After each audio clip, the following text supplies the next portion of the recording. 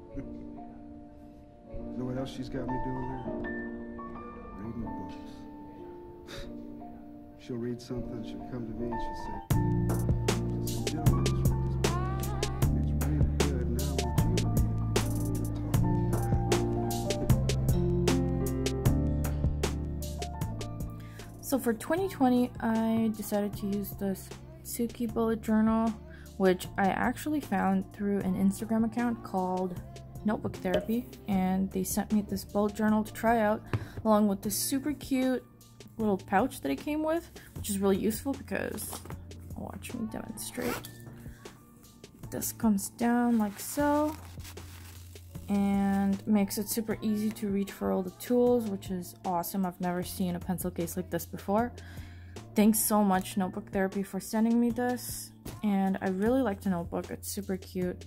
My only concern so far is there is a little bit of wear, even though I've only been using it for a couple of weeks, so I'm anticipating that the pink will rub off by the end of the year, but I don't know if that's avoidable or not, because I've never used a non-black journal before. Overall, it's a really cute design. I love the tiny little moon. So this video is a little bit choppy because I didn't quite plan out what footage I was going to use in which order, so I'm just going to say hello now because I didn't in the beginning, but I hope everyone's doing well. And this video is going to be a little bit different from the ones that I've been uploading on my channel so far. I've mostly been talking exclusively about my artwork and showing you guys the time-lapse and process of my traditional illustrations. But for this video, I just wanted to show you guys how I set up my 2020 bullet journal and casually talk about how much of a difference it's made in my life since I started using it last year, and how I've been using it to plan my projects, and how it just overall increased my level of productivity like tenfold. It's been a really helpful thing in my life, so yeah.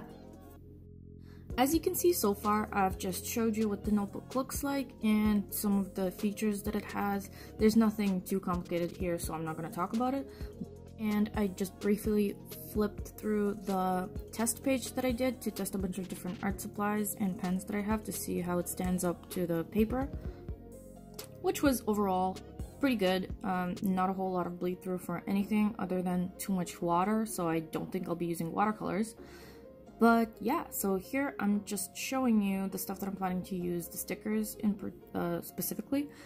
These ones on the screen that you see right now are from a washi tape sticker pack that I designed myself.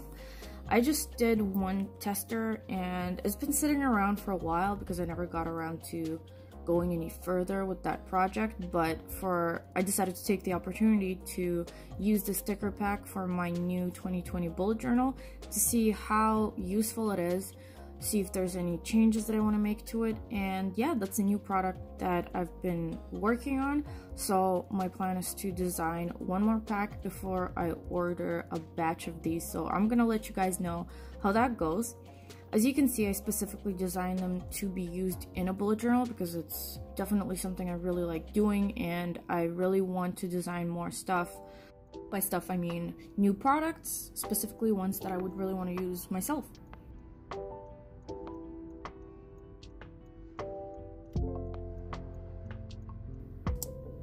So in this part of the video, I'm just setting up the very first page, which is going to be the title page. And I'm using one of my favorite stickers out of the pack. I was just planning out where to put it and make sure that it's centered. I've never really set up with this much intention before. Like last time I started using a bullet journal was my very first time, and it was near the beginning of 2018. I just kind of jumped into it without thinking about the different modules and stuff, and I did not even have a title page, I don't think, but this time I wanted to put a little bit more thought into it, so I picked a color scheme prior to starting the setup. And as you can see, some of them, like I already picked colors for markers and gel pens that I'm going to be using, And the markers that you see over there in the top left corner of the screen are Zebra mild liners, which I like quite a bit, and I have a bunch of packs with different colors, and usually I will just go pick the ones that I'm planning to use for the month or whatever I'm doing and keep those around within reach.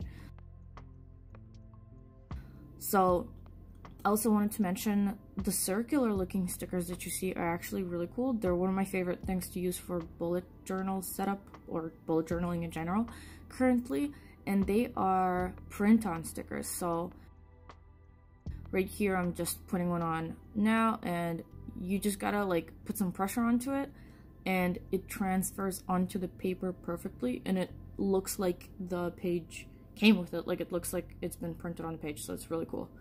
I will link the store from which I ordered these in the description.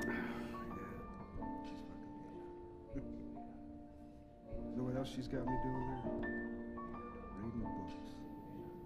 And here's just a little detail shot of me outlining the letters for bullet journal. It's pretty tough for me to do stuff like this. I have to pay a lot of attention because I'm prone to making mistakes very easily. Like, I don't know, my brain works in weird ways. Like, I will always miss a letter. So just to be on the safe side, I did write it out in pencil first.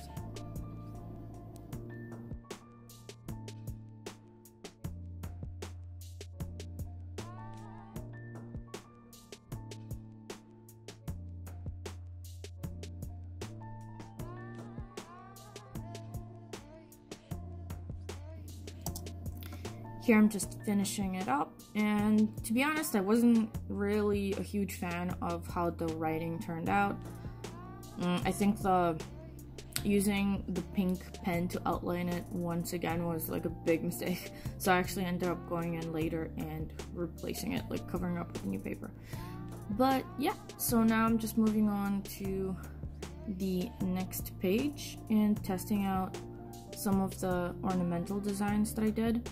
It was actually so fun for me to work on the sticker pack because for once I wasn't working on characters or anything specifically, and I was just kind of zoning out and coming up with a bunch of ornamental designs, and I did it by watercolor on paper and then scanned them in.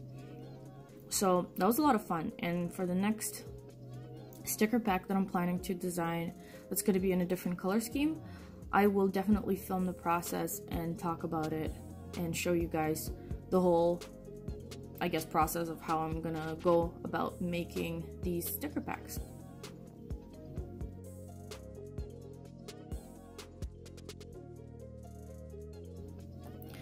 So I'm gonna tell you about how I got into this whole thing to begin with.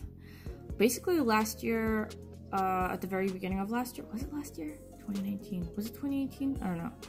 Yeah, I think I started, I started using bullet journals at the beginning of 2019. Before that, I've always had some sort of notebook on hand where I made lists for my daily activities, and usually I didn't do much planning ahead, but I would sometimes make a list like at some point in the day to just make sure that I know all the stuff that I have to get done. Sometimes I'll make a list of the stuff that I have to do for the week, etc. And it was actually kind of similar to a bullet journal in a lot of ways, but it was missing the crucial structure and like the whole setup and how, I guess, the system, the bullet journaling system, which is something that I find pretty useful, even though I don't use it in the same way that the original creator of the bullet journal system did. I just kind of picked the stuff that seems to be working for me, but is always being iterated. So sometimes I try to do different things and add something new, etc. But I do think that I figure it out what works for me on a very basic level.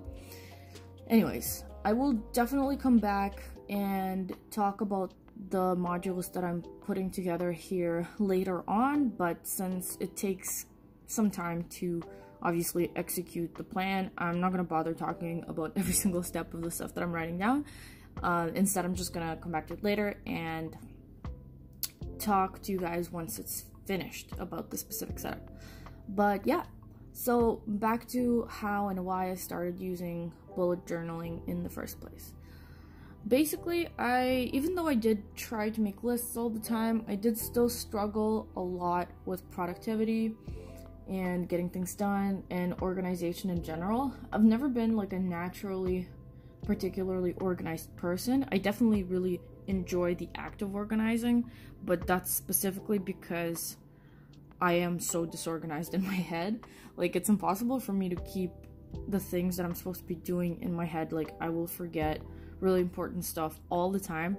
So, and also I'm very prone to zoning out and getting distracted, like getting distracted to the point where I will be completely lost about what I'm supposed to be doing for hours. So I'll end up wasting so much time, which is why for me having a list done at the beginning of the day is super helpful, and the more stuff it includes, the easier it is for me to follow through and get things done. So I will often write down stuff that I have to do around the house, like basic cleaning things, getting groceries, like the smallest tasks. And sometimes when I'm not in the most productive mood and when I'm having an extra hard time focusing, I will break tasks down to even smaller ones, which can seem super redundant to naturally productive people, but personally to me it's been an absolute life changer, because at any point if I get super distracted and my mind just blanks, I can take a look at the list and just pick a thing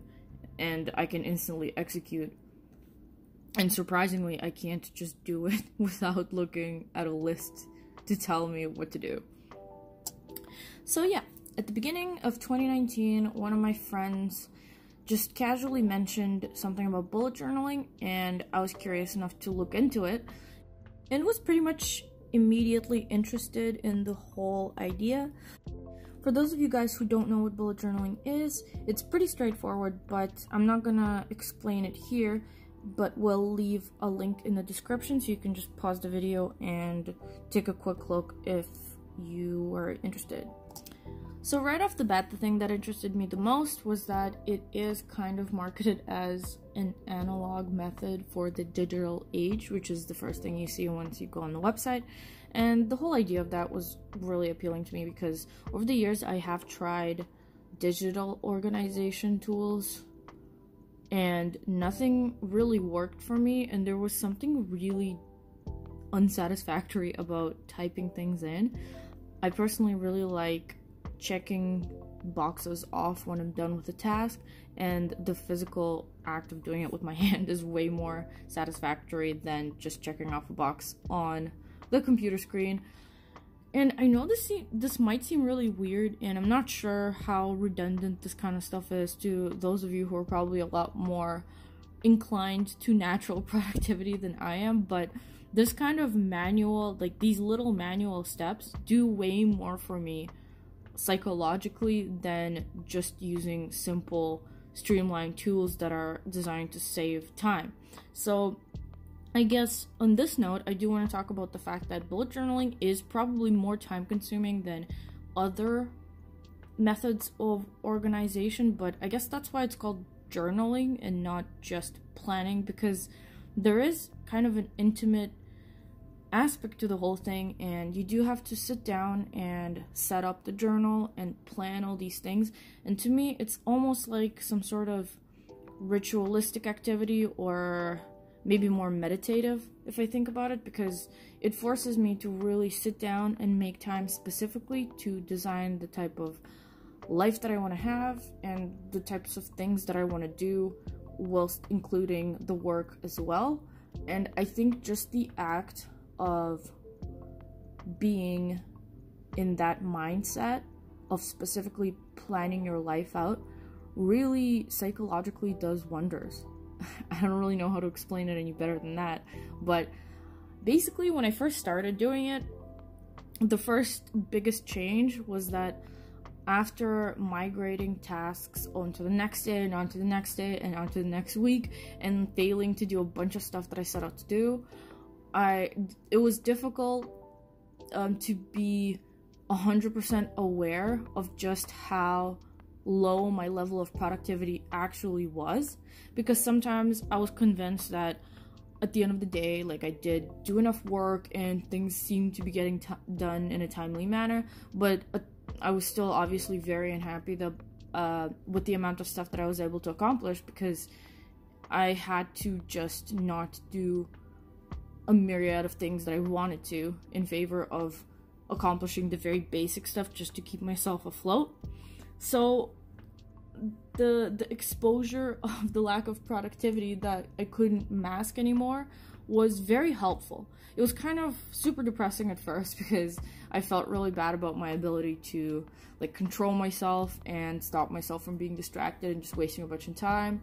But slowly, once I zeroed in on the fact that a bunch of things were getting left undone, I started to adjust the level of expectations, because I realized that I was way off on what I expected myself to do in a day versus what I was actually able to do. And it forced me to take into consideration things like mental energy and how it can expand way faster than you'd think. And basically I ended up lowering the expectations for myself, but miraculously lowering the expectations actually increased my overall productivity and output. So yeah, that's something to take away. And just pausing on this, I wanted to let you guys know that I could not finish setting it up in one evening, so I had to take up the task again the next morning, which is understandable because it does take quite some time to set up the initial first few pages, but thankfully they only have to be set up once.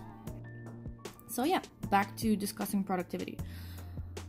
After I was able to determine that I put myself in a hole by basically expecting to do way too many things in a small amount of time, I started making lists differently. So I would start by setting monthly lists of things that I would really like to do and things that I really have to do, and then plan accordingly. So I will usually go in with a pencil now and try to put in a bunch of tasks, and I'm a lot more realistic with my planning now, but still, I gotta say, it's a problem that's really difficult for me to get rid of. Like, on any given day, I will always end up expecting myself to do way more than I physically can, so that's something I'm definitely still working on, but it is getting better with time.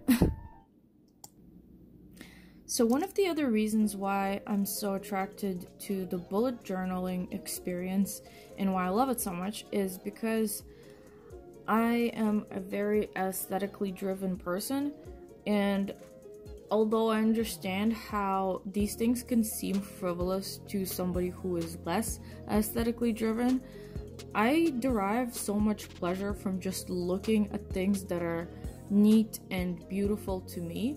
So setting up a bullet journal in a way that makes me feel happy looking at it every single time I do makes for a much more, how can I put it, pleasant experience from day to day.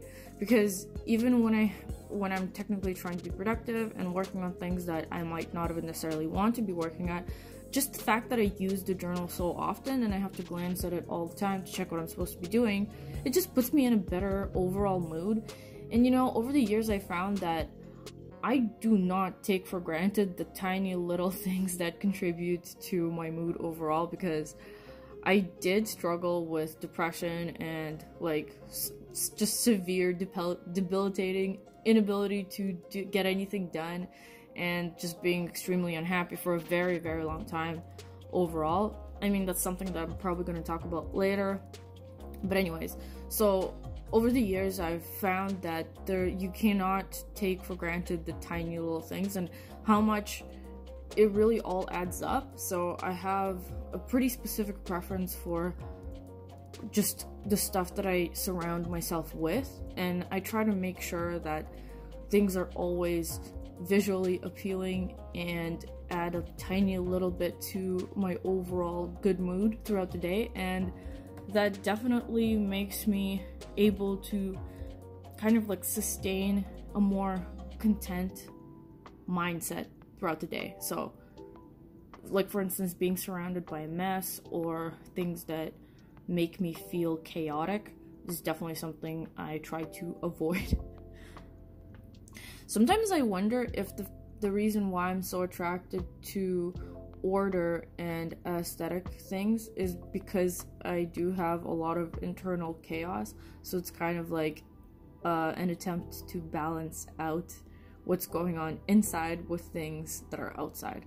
I don't know, that's just a crazy theory with no not grounded in any data whatsoever, but I don't know, I think that that's something that could maybe be true for me, because I mean, like, if I was just naturally more inclined to be organized, I don't think I would need any of this stuff to really help me out, but I was basically helpless without having a physical journal, so it's made a world of difference in my life.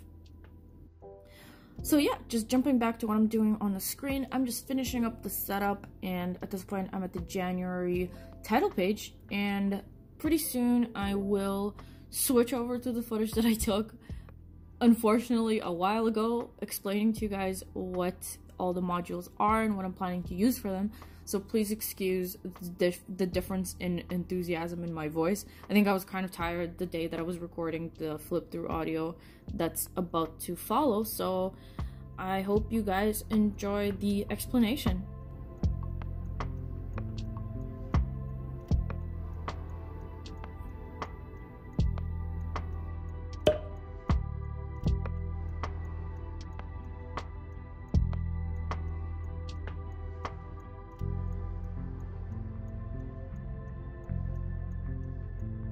And I'm gonna show you guys the finished setup. I ended up changing this out because I was really bothered by how it came out the first time, and so I decided to just stick a new paper over it and do like a cleaner label.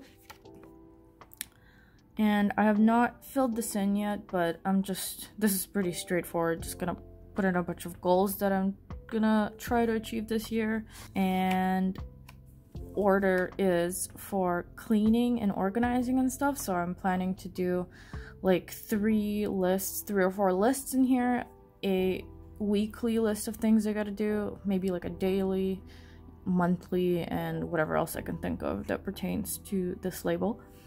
And I haven't really figured out how I'm gonna fill this out yet, but this is for my ideal work day / ideal rest day. So anytime I find myself being kind of lazy and lethargic, and if I'm not 100% sure what I'm supposed to be doing, I'd like to have like a really good schedule planned out ahead of time. Specifically, that includes like time slots. I've never really done that before, and I don't like doing that because it makes me feel way too constrained. But it would be nice to have just for reference, so I can look at it and use it if I do decide. Anyways, I really like how this spread turned out. It is kind of similar to what I did last year. I had one half the year on a double page spread and another half on the next one, but I decided to just combine them. And oh yeah, did I mention this yet? I decided to use my own washi sticker pack that I designed. I just wanted to like test it out to see how it would look in an actual journal. I really want to make the kind of stuff that I would really want to use myself in terms of products and stuff. So this was a great test. I honestly really liked this set, and especially these colors. You can't really see them in the video too well, but they're really nice to look at in person. And I do like how it turned out. I want to tweak a couple of things and design one more pack before I make the order. So I will let you guys know if anybody was interested in this washi sticker pack. Here's finances. I still have to fill all this out. I didn't really want to do it before filming this part because, you know, I don't know, a bunch of private information, I guess. And I also have a wish list and a need list. Need would probably refer to things that I could probably really use for work or in general that I don't yet have, and then want, you know, straightforward. And a reading list, because I definitely want to read more this year. Last year I didn't really even finish any of the books that I was reading, mostly because the stuff that I was into for the past few years was mostly non-fiction and more like in the textbook area, and sometimes it's really difficult to get through those books. So I wanted to keep a little list, otherwise things just get left unfinished. But yeah, and this is also a sticker from the pack. I wanted to make the pack specifically for bullet journaling, so I included some bigger stickers in the center of the 6 pages that I have. Some of the pages that I have in the pack that can specifically be used for title pages to save time and to have a nice little theme going. So that's definitely something I'm gonna do more of for the next pack. And so this is the January setup. Kind of using the same layout as I did last year. It really worked for me. This little space here, maybe I'll take some notes or something. I noticed that a lot of the postmortems that I did last year, which is like the review at the end of each month, I didn't really get around to filling those out, so maybe I should make something more comprehensive, less like a journal entry and maybe more like a list of stuff, which should be easier to follow. Yeah, and I just started using this journal and I'm very happy that I have it. It was very hard for me not to have a journal at all because I ended up wasting a bunch of time not knowing what to do. And I used these little cute stickers from a set that my friend Nina sent me from Japan. So yeah, that's how my 2020 journal setup looks like, and I'm super excited to continue using it. And I'm going to film my February setup soon, which I have not done yet, but I'm very excited about. So to wrap up this video, which is unfortunately a little poorly planned on my part, still learning how to edit and put together videos, but yeah, so the still that you see is the stuff that I used for my February bullet journal setup, and I am going to edit that very soon and show you guys. So thank you so much for watching my video. I really hope you like this type of content because I am planning to do a lot more stuff like this.